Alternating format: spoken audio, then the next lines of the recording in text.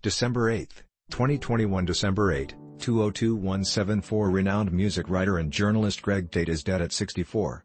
The cause of death has not been disclosed. The culture critic and longtime staff writer for The Village Voice was also a co-founder of the Black Rock Coalition in 1985, along with Living Colour guitarist Vernon Reid, singer D.K. Dyson, and producer Conda Mason, according to Rolling Stone. His death was confirmed by the Black Rock Coalition with an announcement on its Facebook page. The Black Rock Coalition is shocked, saddened and absolutely devastated with the news that our brother, friend and co-founder Greg Tate made his transition earlier today. Greg, who along with Vernon Reid, he co-founded the Black Rock Coalition when he moved to New York City.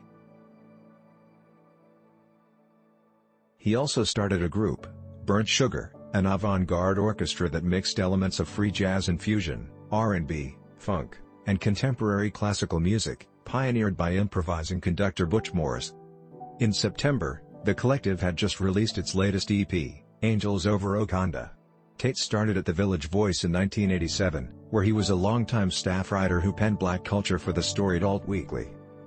After leaving The Village Voice, Tate wrote for various publications, including Rolling Stone, the BBC, Downbeat, and many more. His last article was published in September in The Nation, examining the current black cultural landscape through the lens of the book Afro-Pessimism, by Frank B. Wilderson III. He also published his first book in 1992, Flyboy and the Buttermilk, Essays on Contemporary America. According to the Black Rock Coalition, he leaves behind his daughter Chinara, his grandson Stephen, brother Brian, and sister-in-law Maureen.